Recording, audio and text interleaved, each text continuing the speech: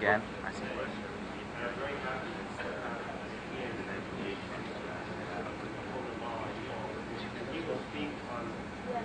Some examples of differential equations.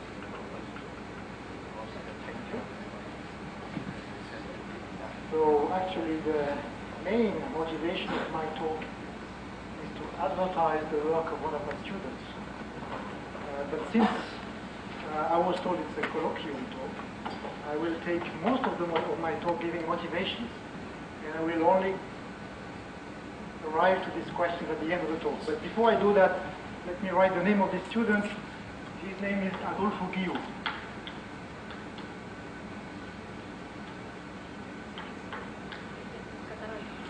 Okay, so what am I going to speak about? I want to discuss differential equations in the complex domain. By this I mean, to simplify matters, equations like I wrote, f of x, y prime is equal to 0, or maybe a second order differential equation, where f is, say, a polynomial with complex coefficients. We look at solutions as being functions y of x satisfying these differential equations. Okay, so this is a very classical question, and as in any part of mathematics, we have to make a very big decision. What kind of objects are we looking at? Do we want to look at the generic polynomial, or do we look at very specific examples? You know, in any part of mathematics, this is a very important decision. In Riemannian geometry, for example, do you want to understand the generic Riemannian manifold, or do you want to look at spheres? If you look at polyhedron, do you want to look at a random one or the icosahedron? This is the kind of thing we should look at. In dynamical system, essentially since Smale, we are used to think of dynamical system, or of interesting dynamical system, as being a generic one. This is not the way people were thinking during the 19th century. And I want to come back to this point of view. I don't want to claim it's better than the classical point of view that we should look at a typical dynamical system. But I want to emphasize that it might be a good way of working to try to pinpoint some very specific examples, some nice differential equations which are nicer than others. This is what I want to, this is the guiding principle of this talk. Okay, so I wrote here three very broad properties which make differential equations in the complex domain interesting. Usually, solutions of differential equations in the complex domain are multivalued. Usually, they ramify, and usually they have movable singularities. I'm going to explain that in a moment. But this is really, to my point of view, this is the three main properties that we gain from complex numbers. You know, Pinlevé used to say that in between two truths in the real domain, the shortest path passes through the complex domain.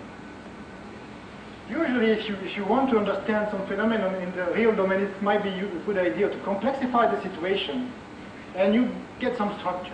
So let me give you three very simple examples to show you what I mean by multivalued, ramification, and movable singularity.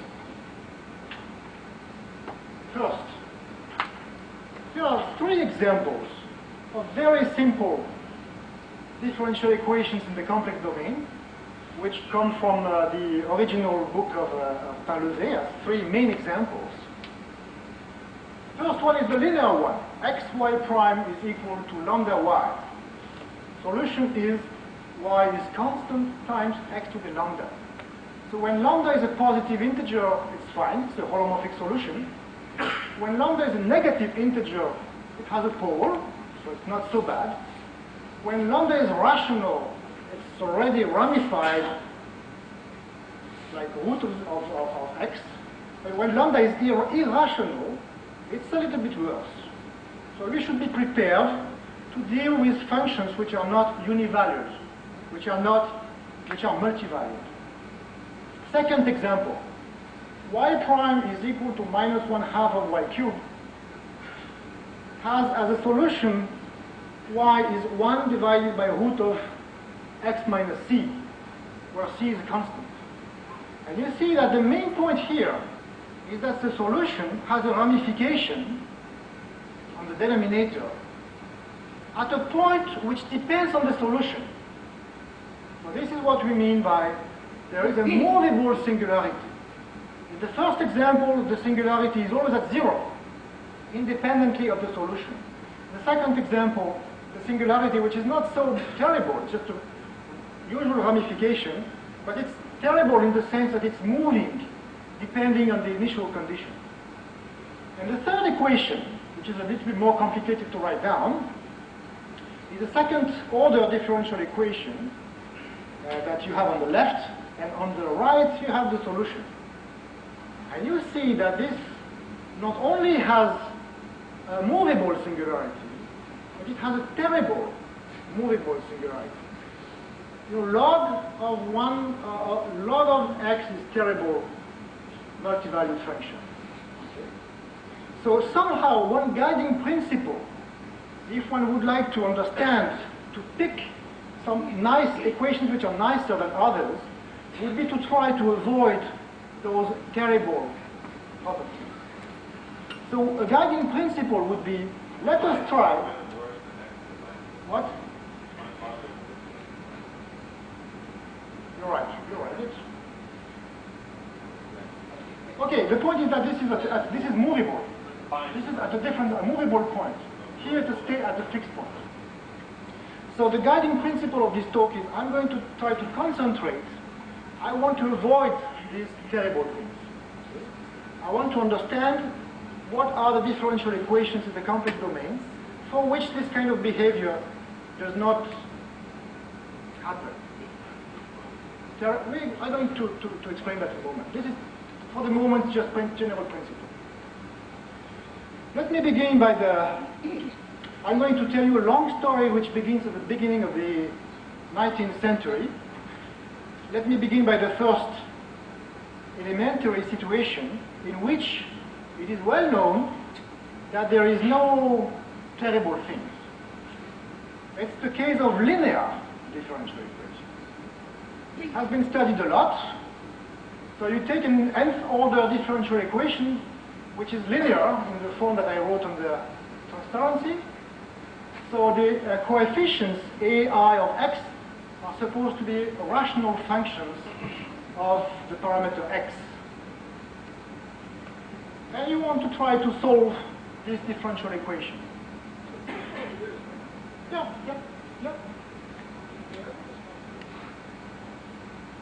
Give me a moment. The first one, I gave 3 examples. Okay. The first is not so terrible because it has a fixed singular point. The second is a bit terrible because it has movable singularity, but algebraic type. And the third is terrible because it has movable singularity of non-algebraic type. Okay?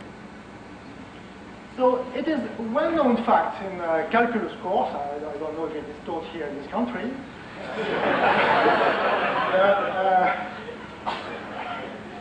that if you want to solve if you want to solve a linear differential equation, you can follow the solution given some initial conditions along any path as soon as you avoid the critical points of the equation, which in that case are the poles of the AIs. So it's a well-known fact. On the bottom I've drawn, this is the complex plane minus the singular points, which are the poles of the AIs. We take an initial condition x naught, we take an initial value y naught, y prime naught, and so on. And the classical theorem says that you can follow in a unique way the solution along the path gamma until the end point of it. So this means that we do not encounter any kind of movable critical point for linear equations. If you open an old book, you will read it this way: linear differential equations have no movable critical points. This is the way our grandfathers and grand-grandfathers used to think. Linear equations are nice from that point of view, no movable critical point. Of course, as the first example shows, you might have, in many cases, fixed critical points. So as a first example, you could, since I allowed some, you could put a leading coefficient, which is, yeah. Okay. So let me focus on a very important problem for the 19th century in the linear case. So you start with the linear differential equation like this. You play the game I explained. If you take a path starting from the initial point, you can follow the solution in a unique way. Of course, what you want to do is to take a loop coming back to the original point, and since it's a linear equation, the system will have been modified by some matrix. And this gives you a classical object in mathematics, which is the monodromy representation, which is a homomorphism from pi1 of the complex plane minus the poles to G, L, and C, which tells you how to modify the which measures the multi-valued property of the solutions.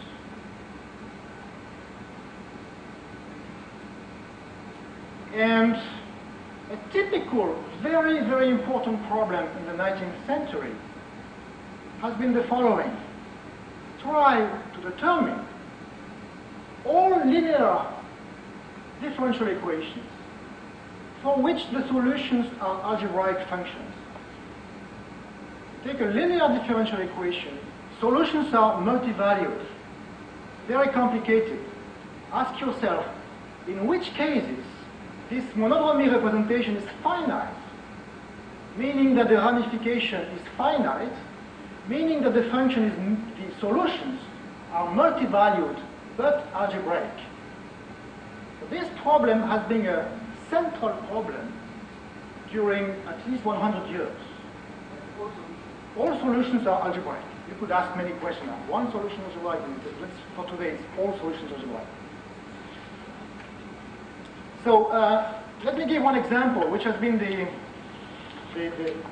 typical example for more than 100 years, which is the hypergeometric equation. It's just an example of such a linear differential equation of the second order, which is written here. It's the simplest possible case for many reasons I don't have to determine now, which depends on three parameters, A, B, C, which are three complex numbers. And here I put a few names, a few mathematicians, which spent some time on this question. Euler invented this equation. Gauss, I'm not going to explain what they did, but all these guys, Euler, Gauss, Legendre, Abel, Jacobi, Kummer, Riemann, Fuchs, Schwarz, Frobenius, Klein, Jordan, and so on, all these guys tried to solve this question. For which value of A, B, C is it true that the solutions are algebraic functions? In other words, for which value of A, B, C is it true that the monodromy group is finite? Is it clear that?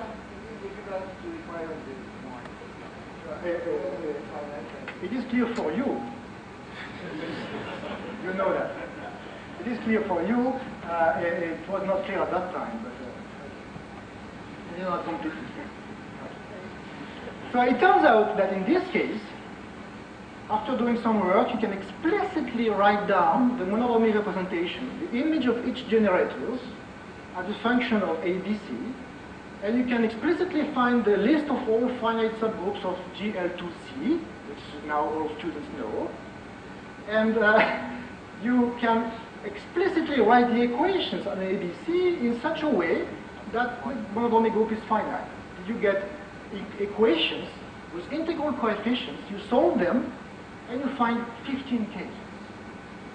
There are 15 explicit triples of ABCs for which these solutions are algebraic. And these 15 cases are very related to the polyhedron and the finite subgroup, the Platonic polyhedron and the finite subgroup of SL2C. Of course, I have no time to give more details, but I just want to tell you that this problem, even though it looks very particular, has been very important for mathematics, because due to this, we developed the theory of finite linear groups, the theory of groups, the theory of flat connections, the theory of everything. This is at the heart of mathematics in the 19th century. Excuse me, I cannot read the coefficient for y prime. For what? What is the coefficient of y prime? It's a linear function. Okay. C minus a plus b plus 1 times x times y prime. This is a question of notation, this is the standard choice of, this is the notation of Riemann. Riemann was using alpha, beta, gamma. Okay, so this problem is kind of solved. We understand linear equations, so to speak. Are there other equations with the same property that they don't have any movable critical points? Are there nonlinear equations? Can we go beyond? Does there exist nonlinear differential equations having the same property that they do not have movable critical points? Here I just modified, I don't want to stick to a very precise definition. So here I am allowing poles. A pole for a function is not a singularity. All of us will agree that 1 over x is not singular at 0. 1 over root of x is singular, but 1 over x. This is a matter of definition. But let us decide today that poles are not considered as being singularities. Okay?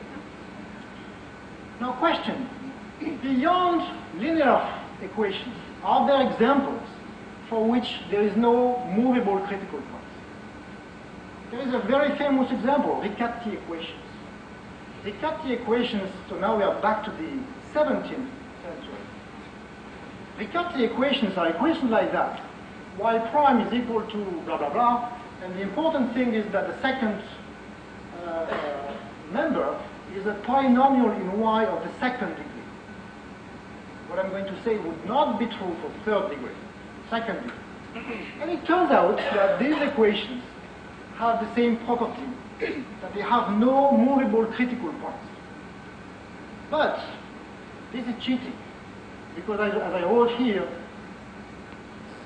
Riccati differential equations are somehow linear differential equations. So somehow this is not a new example. So let me explain why this polynomial of the second degree is linear.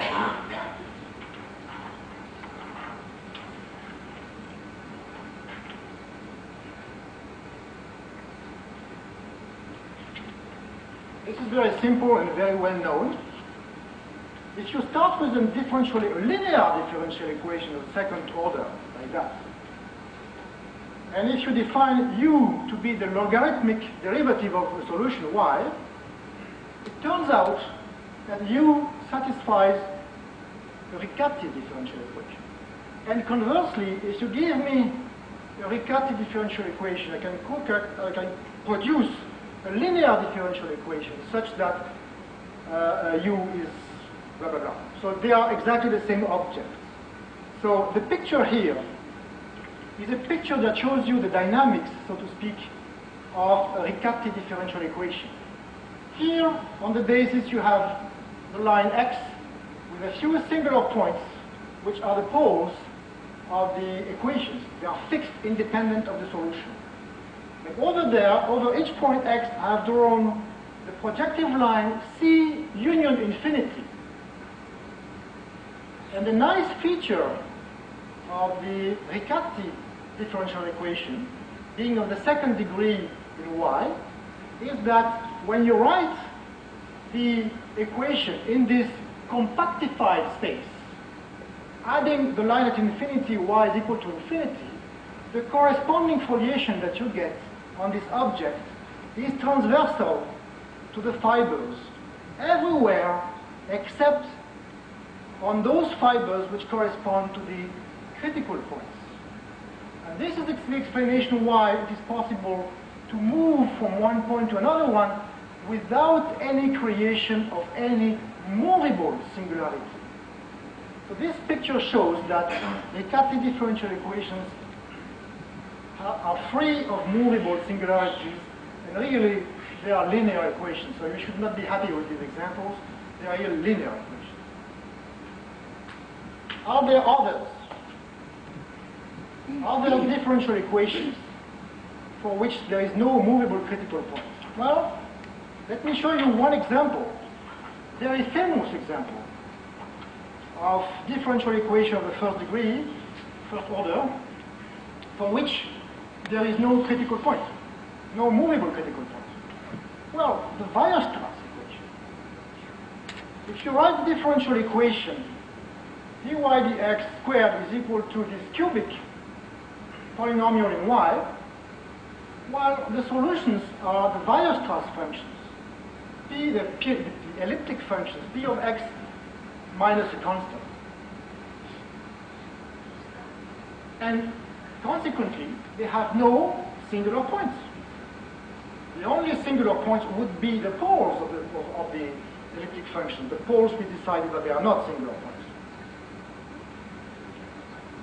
Now, if you take a very famous book by Briot and Bouquet on elliptic functions, 1875, you can see that they build the full theory of elliptic functions from that point of view. In other words, they start with this differential equation, and they define an elliptic function as being a solution of this differential equation. And then they start the theory, blah, blah, blah, periodicity, double periodicity, and so on, from that starting point. So we have to come back to their way of thinking at the time. At the time, they were thinking in the following way. They were looking for nice differential equations producing new transcendental functions. So they were thinking of differential equations as being a way of producing interesting transcendental functions that might be interesting for analysis. So from that point of view, one could consider that the Weierstrass equation is at the birth of elliptic functions. And this, what? No, it's not, as you know. Adrien.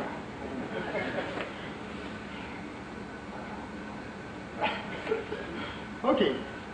Are there more functions?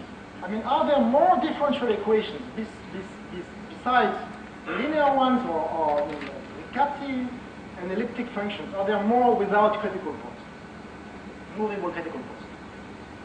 No. This is a nice theorem of Poincaré. Let me write down this theorem. Theorem of Poincaré at the end of the last century. You consider a differential equation, polynomial differential equation, like that, f of x, y prime is equal to 0. And you say, well, assume that there is no movable critical point. So you assume that along any path, you can follow the solution in a meromorphic way. Maybe some poles sometime, but no critical point. And the theorem says that either your equation is a Riccati equation, or it is solved by elliptic functions, or it is a silly equation with all whose solutions are algebraic functions. So there is no new example. So let me give you a proof of this. Nice proof, like many proofs of Poincaré. Proof is this. Just a picture. What about the linear case? What? The linear case. Oh, I should have said, in this x, y prime is First order. first order. Yeah, I'm going to the second order in a moment. So let me show you the proof of Poincaré. Nice proof. Few lines. For each x, you consider the curve, the Riemann surface, the algebraic curve, defined by f of x, y prime is equal to 0. Okay. So for each point x, you have a Riemann surface. So this gives you kind of a bundle of Riemann surfaces over each x. Maybe this, what? It's a polynomial. I said a polynomial. So you get a bundle of Riemann surfaces. Maybe some singular points, but let's avoid them. And what is the assumption? The assumption is that given a path in the base, you can follow the differential equation along this path. This means that any path joining 2 points in the base will provide you with an isomorphism between the two corresponding Riemann surfaces. In particular, they are all isomorphic. In particular, all Riemann surfaces in this bundle are the same as holomorphic objects, because you can go holomorphically from one to the second by assumption.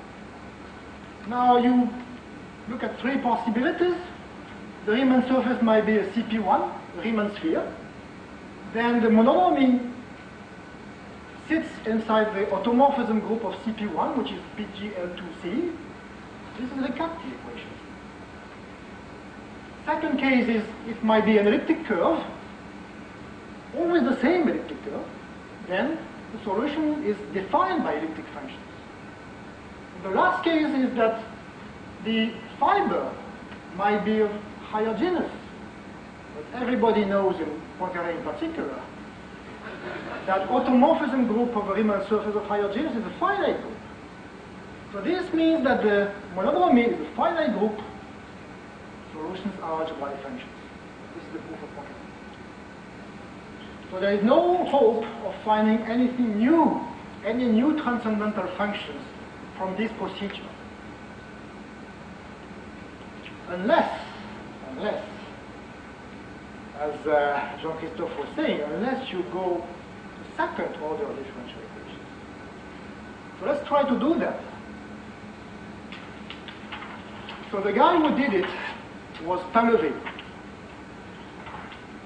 Painlevé attacked this problem in the early beginning of the 20th century. He wanted to look at differential equations of the second order.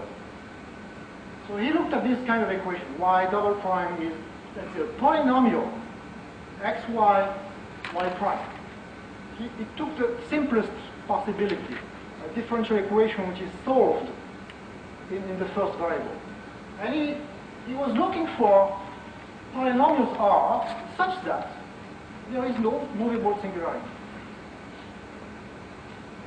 He did a lot of computations, and he ended with a wonderful theorem which it seems to me has been essentially forgotten, and I want to recall it. Please don't be afraid by this transparency. Here it is. The theorem is that you get 6 examples, 6 new examples of differential equations of the second order without movable critical points. These 6 new examples, besides Riccati and elliptic functions, these new examples are really new in the sense that we can prove that the solution cannot be expressed by solutions of linear equations or blah, blah, blah. They are really new transcendental functions. And you have 6 of them. Please look only at the first one. You can remember it, but have a look at the last one. It's rather complicated, but you notice at least that it is a polynomial in the second degree in y prime. Always the case. So these are new equations that come from nowhere. So Poincaré is has said, I don't know if this is true or not, but Poincaré said, these 6 equations are like islands in the middle of the ocean, far away from the continent of analysis. He was wrong. He was wrong because it turns out, I have no time to explain that today, but it turns out that these 6 transcendental functions, these 6 families of functions, they come from everywhere in mathematics today. You find them in mathematical physics, you find them in isomonodromic deformations, they are everywhere. They are everywhere. So the bad point about this theory is that I wish I could understand the proof. The proof is terrible, terrible. Really, I think we need somebody to make it simpler. I don't know any I didn't see any new paper explaining it. If you want to see the proof, you just have to go to Pain-Levé and maybe to Inche or some old books. And there is no geometry in it. This is a lot of computations. The only thing I can explain to you is one important tool. This is the only thing I understand in the proof. It is just a way of producing a necessary condition. The tool is this. If you have a differential equation like that, y double prime blah blah blah, depending on a parameter alpha, and suppose that you establish by some reason that for alpha different from 0, this equation has no movable critical point. Then you can go to the limit, and R0 also has the same problem. It's not difficult to establish. So the set of those nice equations is closed. Then you use that to play the many games of renormalization. Like a typical example is this. You change variable like that. X is equal to x0 plus alpha x. Y is equal to alpha y. You replace the new coordinates in the equation, you get a new equation, which makes sense only when alpha is not 0, of course. But you go to the limit and you get you get a differential equation, which is R0, that Pain-Levé used to call the simplified equation. And if the original equation has no movable critical point, then the simplified equation also has no movable critical point. And using this trick, you can easily prove at least what I told you, that the equation has to be a polynomial in y prime of the second degree. This block I understand. And then you start with maybe 50 or 60 pages of awful computations, trying to extract necessary conditions. And I'm not speaking of the converse, showing that indeed the equation I wrote indeed have this property. And I'm not speaking also of the theorem, which is very, very hard, to show that the solutions of these equations are really not related to linear, to Riccati equations or differentials. It might be the case that these equations might be reduced from other equations, but this is not. But this is much harder. So really, if somebody wants to do something useful, explain that to me. Okay, so that was 1912 or something. So let me jump 70 years or 80 years. And now, before I go to the work of Adolfo Guillot, which will be the end of the talk, I want to describe quickly the work of another former student of mine, who is somewhere here on the Bello, Julio, not here? Oh, Julio, okay. I want, all the questions I just mentioned now are global questions. You have a polynomial, you want to solve the differential equation, and you ask global questions about singularities and so on. Let me try to concentrate on local questions. Let me give one example. A very simple example to motivate that construction which follows. Suppose you consider the vector field on the line, which is x cubed ddx. And suppose you restrict, I want to do something very local. So restrict this vector field to some open disk, unit disk. And you only look at this vector field in the unit disk.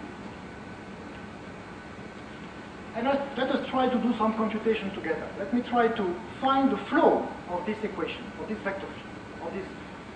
Let me try to find the local flow of this vector. So I have to solve the differential equation dx dt is what is x cubed. So this means dx divided by x cubed is dt. It's calculus class. Integrating, you get this. So you get two formulas. You get the formula which gives you the position, two useful formulas. The first one, the second one, let's say.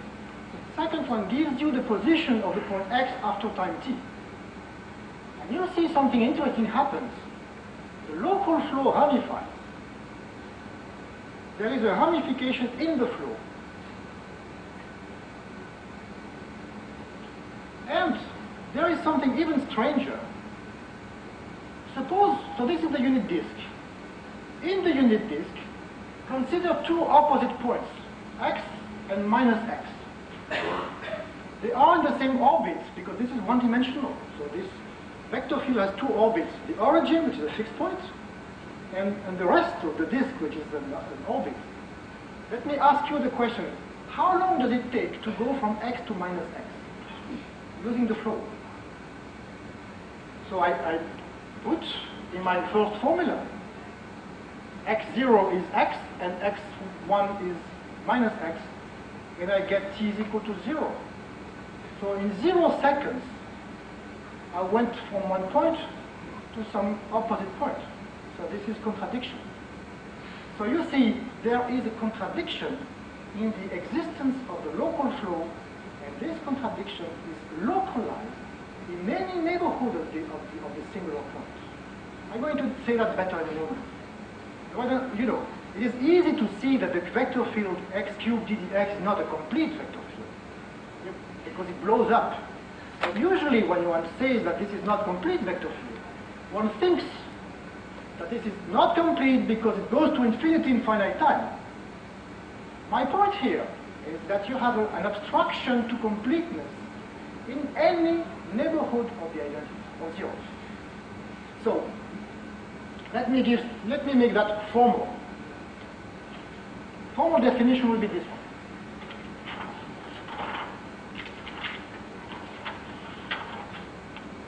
So, formal definition of Julian is this. Suppose you have a holomorphic vector field in some open set, in Cn. In a moment it will be a very small open set, a small ball. Julio says that this vector field is semi-complete if the following does not happen. It is not possible to find the path in the open set connecting two different points tangent to the orbits of the vector field in such a way that the time you need to go from the origin to the endpoint is 0. In other words, in such a way that the integral of dt along gamma is 0. You know, if you take any vector field, it has orbits, even if it's not complete. And along the orbits, you have a natural differential form, which is dt, how long it takes to move a little bit. So if you take any compact arc along such an orbit, you can integrate the differential form dt. It gives you the time requested to go from there to there. If you get 0, you get some kind of internal contradiction to the existence of the flow. If this happens, you say this is not semi-complete. Because there is some local obstruction of completeness in the vector field. Of course, this notion is very good because if you restrict something which is semi-complete to some smaller open set, it is still semi-complete. So it makes sense to speak of a germ which is semi-complete. So you see, this definition is good, I think, because it's related to this non-existent. Somehow, it says the flow, the local flow, does not ramify locally in any neighborhood of the singularity. Okay? And now that kind of question I want to. Yep.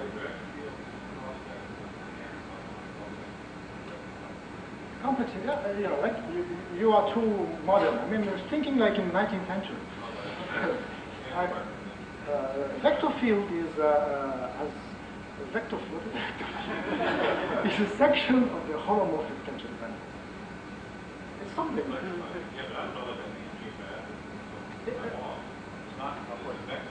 For each point, you have a complex vector. Each point, you have a so it's a two. Yes, two real vectors, if you wish. Anyone. They commute. So it defines a two-dimensional foliation, if you wish. In this open set, look at it in terms of foliation. Yeah. So you see, in this picture, U is the ball, the green ball. And this surface I draw with some handles is a leaf of the foliation. So it's a two-dimensional object. In this leaf, on that leaf, there is a differential form, a holomorphic differential form, that you might call BT. It is the form which is 1 on the vector field. This is the form which tells you how long it takes to move a little bit. This is the dual form to the vector field. If now you give me in this surface with boundary, if you give me an arc, you can integrate.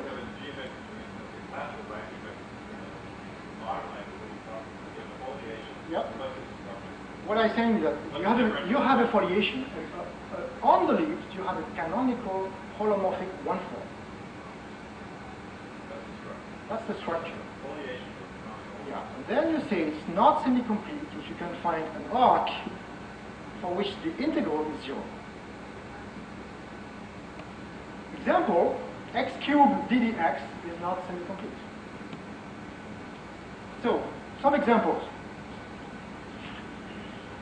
I should have it. X cubed is not. Same proof, xn ddx is not semi-complete.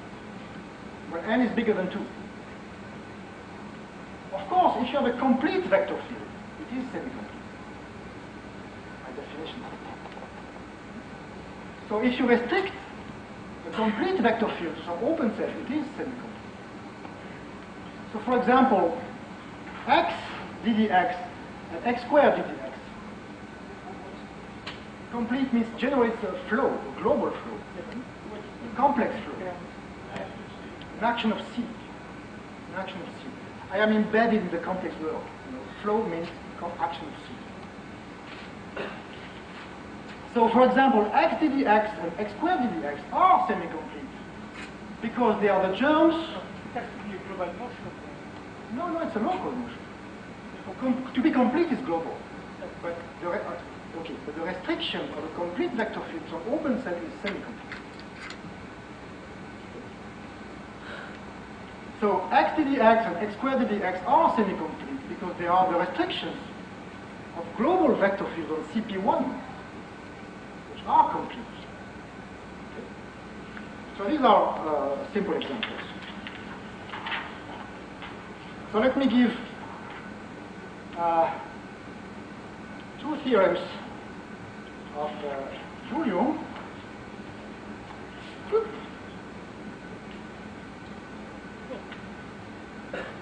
which generalize, so to speak, what I explained with the x cube. Let's go one dimension higher. Take a holomorphic vector field in C2, having an isolated singularity at the origin. The theorem says that if you want this holomorphic vector field to be semi-complete, you have a necessary condition, which is that the second jet at the origin cannot be 0. The second derivative of the vector field cannot be 0. If a vector field is too degenerate, it is not semi-complete. Corollary, just an example of the corollary. It tells you that if you have a holomorphic vector field on a compact manifold of dimension 2.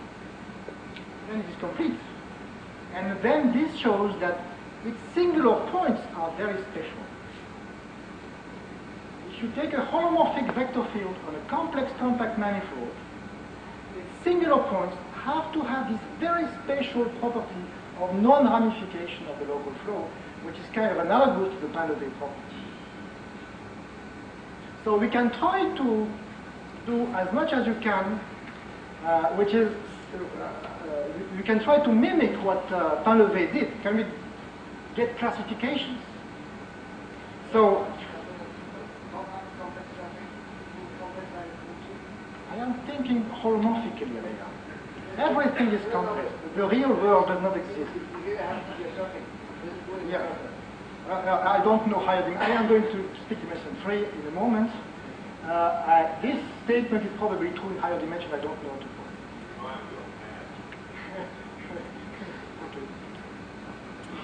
it. Okay. Which compact surface have holomorphic properties? This is not known today. This is not known. What are the compact surfaces having a non-trivial holomorphic vector field is still an open question. In the case of class 7, it's not known. I agree with you that most complex surfaces have no holomorphic vector field. But this is the prototype of a theorem which could be generalized in higher dimensions. Okay, let me give you a more precise theorem that I got with Giulio. It's much better than that. If you take a holomorphic vector field in C2 with an isolated singularity, if you assume it is semi-complete, then you can say what it is. It is one of these 4 possibilities. Notice that each one is a quadratic vector field, homogeneous quadratic vector field. There are only 4 possibilities for semi-complete vector field in C2. This is a nice theorem. The bad point is that unfortunately the dynamics of this kind of example is not very interesting. They have first integrals, and for example, if you take the first one, its orbits are just elliptic curves. It's not fun. It's a very poor dynamical system from the dynamical point of view. It's not intensive. They are not complete because the orbits are elliptic curves with some points at infinity. So some points are missing. But these vector fields are not complete. But somehow this is a complete answer. In my idea is kind of analogous to the Pain-Levé classification. We want to understand which are the good vector fields without too much ramification. Okay. So I just skip one. Time to fast. What about higher dimension? Let us go to dimension 3. Dimension 3, I came across by chance to a very wonderful example, which, I'm sorry, we go back to 19th century. Halphen, in 1881, I have no idea why he looked at this example, but he did it. He looked at this differential equation in C3. So, in order to write it in a nice way, instead of giving you dx dt, dy dt, dz dt, I give you dx plus y dt, and so on. You can easily find the formula. So the formula is nice. D of x plus y dt is xy, and so on. And what Halphen did is that he solved it. He solved this differential equation explicitly using logarithmic derivatives of theta functions of Jacobi. He was happy with that, always in the same spirit. He could solve the differential equation with the tool of transcendental functions that he had in his pocket. And he also noticed, he didn't say it this way, but of course he noticed some kind of SL2C symmetry.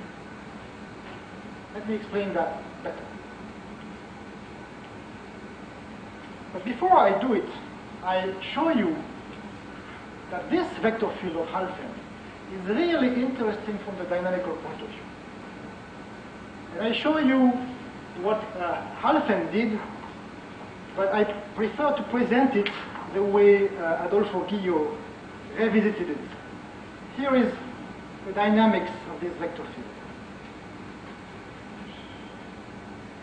First, this is a vector field in C3. Okay? First of all, it is easy to see that three planes, the plane x is equal to y is equal to z is equal to x, each one of these three planes are invariant. And the dynamics on these three planes is not very interesting.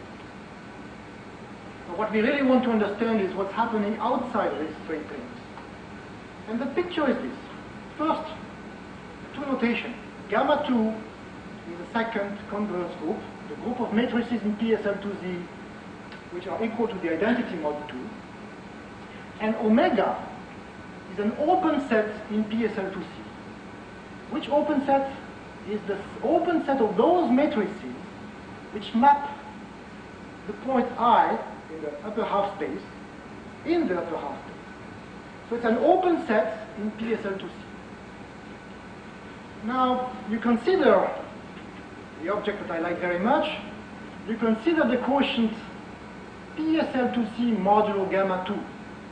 It's a complex three-dimensional manifold, very nice one, on which we have dynamical systems, like, for example, the horocyclic flow, the complex horocyclic flow. It is a flow which acts on matrices by right multiplications by upper triangular matrices like that. This is a flow, complete flow. But now, in SL2C modulo gamma 2, you have an open set. Which one? Omega divided by gamma 2. Omega divided by gamma 2 is not invariant by the flow. So you have a complete flow acting in a manifold and an open set in it, which is not invariant by the flow.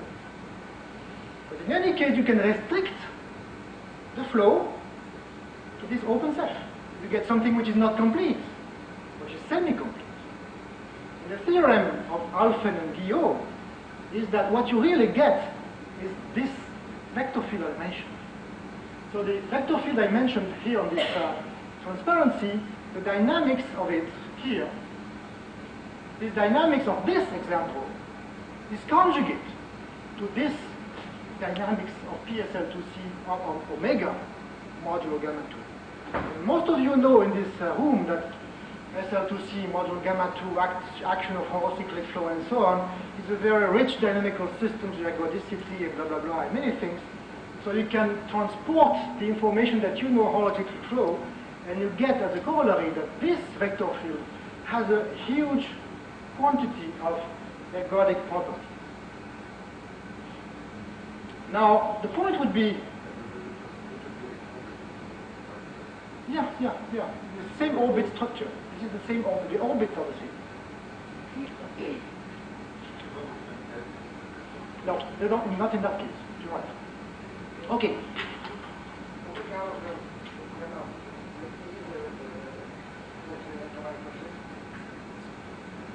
The omega modulo gamma 2, well, what I said is C3 minus 3 planes, which is not obvious a priori. Okay, so let me tell you very quickly how one could guess, with modern terminology, how one could guess these examples of Halphen, how Halphen could imagine that these examples might be interesting. Well, this is very, if you do it in the right way, it's obvious. You have three vector fields in C3. The first one is the radial one. X ddx plus y ddy plus z dz dz. Second one, you take a constant vector field with no singularity. It's a constant vector field in C3. And for the third one, you take a quadratic vector field, anyone. Then you notice that the homogeneity of H, quadratic vector field, means that the bracket of R and H is H. This is the so-called Euler identity. The radial vector field bracket with a quadratic vector field is equal to the quadratic vector field. Now, since C, the constant vector field, is a homogeneous vector field of degree 0, so it satisfies the bracket relation R C is minus C. So you have the beginning of a Lie algebra. 3 vectors R, C, H. 2 good relations. So you would ask, under which condition on the quadratic vector field do I have the third relation of SL2C? So I want to impose the condition that the bracket of C and H is R. This is an equation on the quadratic vector field. And you do it, and you find half an equation. Actually, you find something a little bit more general. You get a family of differential equations, here they are, which depend on 3 parameters. So these 3 vector fields, these vector fields are the only vector fields which, together with the radial and the constant ones, generate SL2C. And Guillaume proved that in this family with 3 parameters, you have a discrete collection for which they are semi-complete. And the proof of that, I have no time to explain it, but the proof is very close to the original proof of Schwartz of the classification of those hypergeometric equations having algebraic solutions. So let me finish very quickly.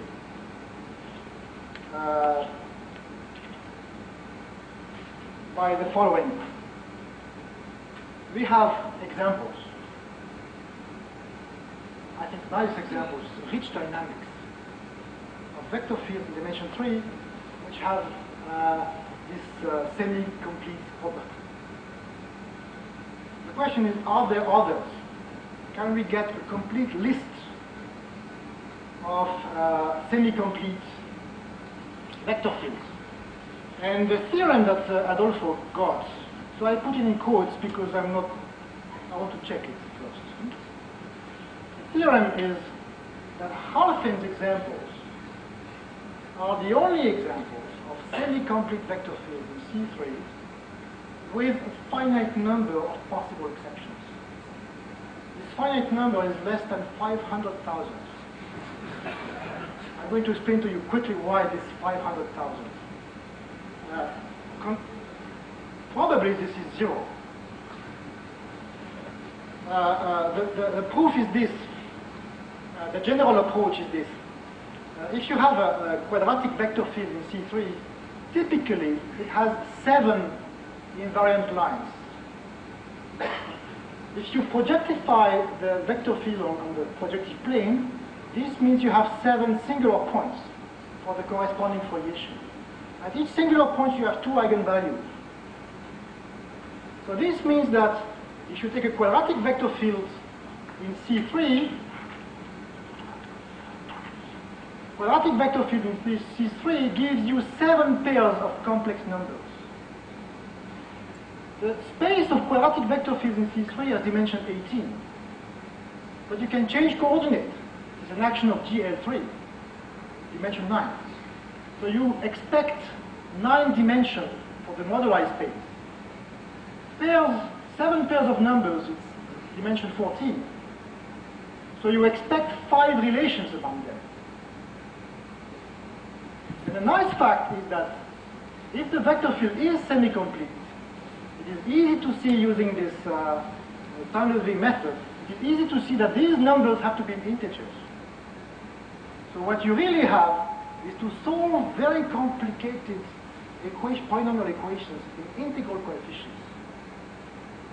And these equations are not so hard, but let me give examples of equations that you get. You have to solve this kind of equations in integral coefficients. At first I said, well, just put that on the computer and no problem. But let me show you something.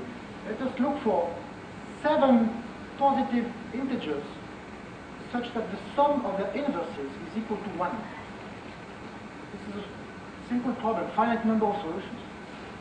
the number of solutions is huge, more than 500,000. So we cannot, so he has only a theorem besides that finite number of counterexamples.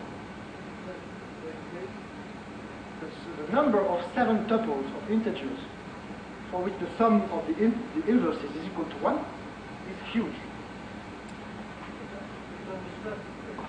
This is only the first equation, but you should put the 2 on the computer. You get already, the computer worked 3 weeks, and he was giving solutions.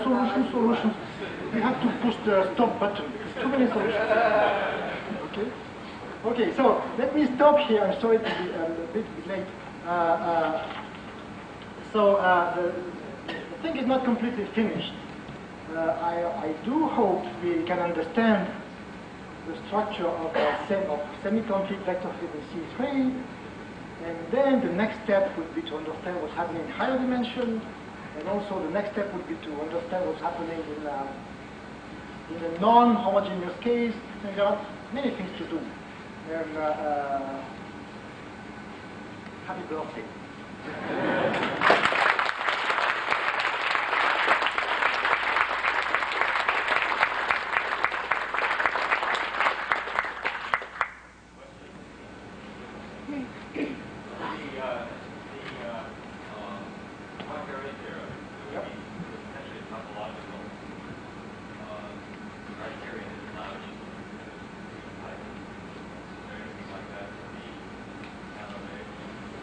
The point of the 6 is that the fiber now is a complex surface. It is true that the classification of Riemann surfaces is easy by genus. For complex surface is more complicated. You have general type, blah blah blah, and all this code-hierarchy classification. It is true that at the time of Pinochet, this classification did not exist. So maybe it's possible to restart the classification of Pinochet using this kind of idea. But this has not been done. You know, there are many complex surfaces. Many. More than Riemann surfaces.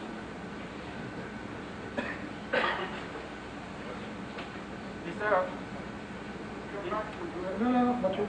Is there a relation between among the P1 to P6? Are the P1 and P6 somehow related? Yes. It turns out that there is what's called a confluence. If you take, if you change parameter in one differential equation, it could, and you let parameter go to 0, you could get a family of differential equation could degenerate to another differential equation. And the sixth, Pinochet 6, degenerates on 4th and 3rd. Pinochet 4 degenerates on Pinochet 2, and Pinochet 2 degenerates on Pinochet 1. So there's a full structure. So the most complicated is the 6th one, which contains, so to speak, all the others. But the 6th is so complicated that I prefer to think only of the 1st one. Anyone? I come back to an example. To say that we get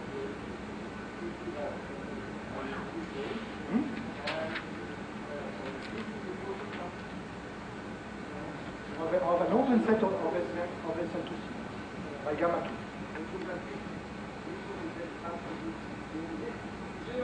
Bioholomorphically. This means that the universal covering of the complement of these three planes is what I call omega. Maybe I can make, if you allow me, one comment.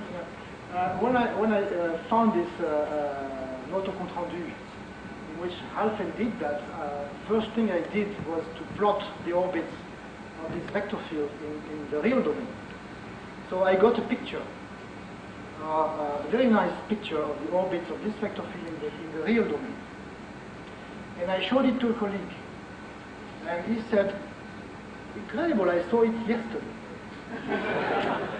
And he showed me in a book the very same picture by somebody who did not know about this differential equation, did not know about Alphen. And I can tell you what it is. This guy was looking at space-times satisfying the Einstein equation. And a simple model would be you take a homogeneous Riemannian three manifold, and you let it evolve by time. And then you have essentially three numbers to characterize the homogeneous three-dimensional manifold that depend on three parameters. And then you look at the Einstein equation to see what does that mean for such a space-time to satisfy an Einstein equation. So it means that this homogeneous three-manifold has to evolve according to some ODE in R3. This is different.